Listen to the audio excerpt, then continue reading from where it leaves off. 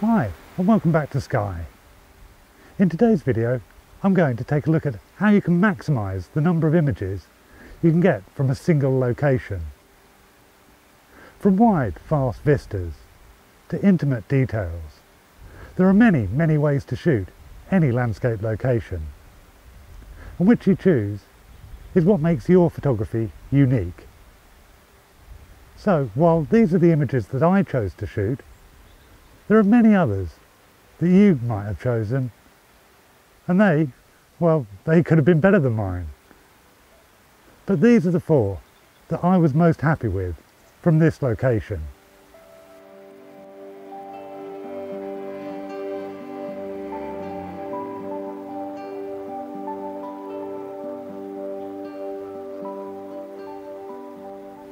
So, here's how I shot them.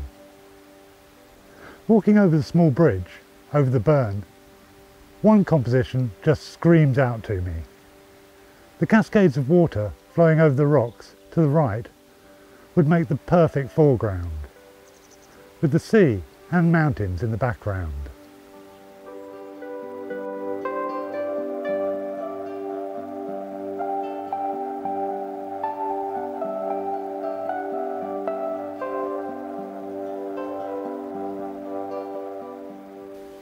So, to get me started, I set up my tripod as close to the falls as possible. So close in fact that one leg of my tripod is in the water and I'm perched right at the edge of the water. Now I'm using a 17mm lens and frame my shot so that the falls start in the left hand corner and extend right across the image. The curve of the stream leads into the left of the frame and I made sure that I included the arc of the stream to draw the eye back into the frame towards the mountains. And here's the result. I converted it to black and white because I felt that the tones, shapes and textures worked better than the colour version. Now it's a decent shot, but I can hear you say that that isn't one of the 4 shots that we were shown at the start of the video. Well, don't worry, we'll be coming back to this composition and the subject when the light takes a dramatic turn. Now while standing on the side of the stream, checking the position of the sun, I notice the amazing light streaming through the trees to my left, creating a potentially more dramatic image than the one that I was taking. So I swap my lens for a 70-200mm and walk just a few yards back up towards the road to gain some height, because this will allow me to crop out as much sky as possible. And I choose a really simple composition with an amazing oak tree right in the centre and the other trees and foliage around it. Now shooting into the low sun means that even with the lens hood attached, I'm getting loads of flare. Now there's sometimes that this can be a useful creative effect, but I don't like the way that it looks in this image. So it's off with my trusty Tilly hat, and even though it's difficult to hold steady in the wind, I use it to shade the front of the lens, to eliminate the flare, and get the first of my shots of the day.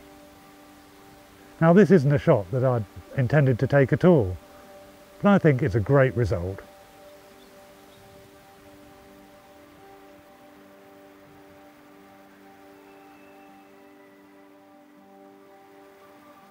With the clouds rolling in, I decide to make my way back down to the stream and explore the many rocks dotted around the cascades as my next potential image. I leave the 70-200mm lens on, as it's perfect for picking out individual rocks and water details. After walking around and checking out several rocks and compositions, I settle on this brown speckled rock, as I love the way that the water is cascading over the top of it, creating amazing shapes, patterns and textures in the water. Now I try a couple of tighter compositions like this one, but I prefer this one with much more space around the rock to capture the water cascading over the small rocks downstream. Now it's still over an hour before sunset, but almost as soon as I had got my rock detail shot, the clouds out to the southwest threaten some rain, so it's a good time to head back to my first location and revisit my original composition. From pretty much the same position, I set up ready for the cloud and light to create the dramatic backdrop that was lacking in my first attempt. But Mother Nature decides not to play ball. Instead of dramatic clouds, I get rain, and the mountains disappear. So I cover up my camera, and it's just a case of waiting it out and seeing what might happen when the rain stops.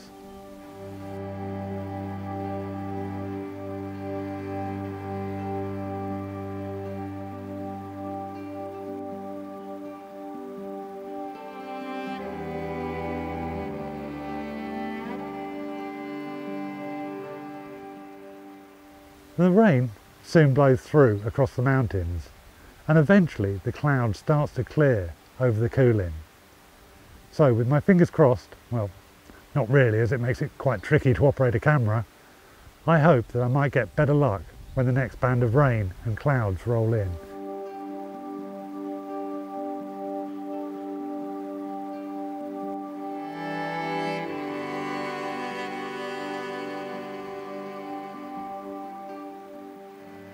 And I do.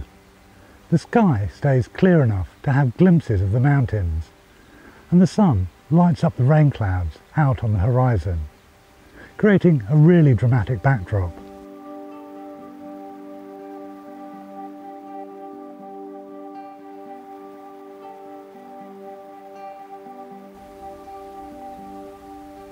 So with another shot in the bag, it's tempting to stay with this composition and see whether the conditions get even better.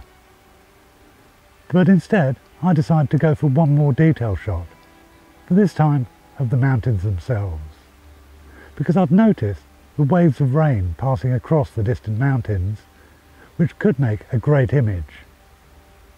So I change over to the telephoto lens again to isolate the distant peaks, and hope that the weather gods will be on my side this time. And luckily they were. And just as a rain shower passed in front of the mountain, the sun lit up the rain and the land in the foreground to produce this amazing scene. So with sunset still around 30 minutes away, I decided to stick around in the hope for a colourful final image.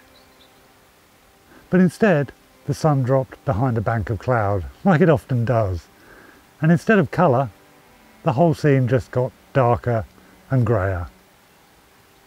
But I wasn't really that disappointed, as I came away with these 4 images. And that's the sort of success that makes the whole thing worthwhile.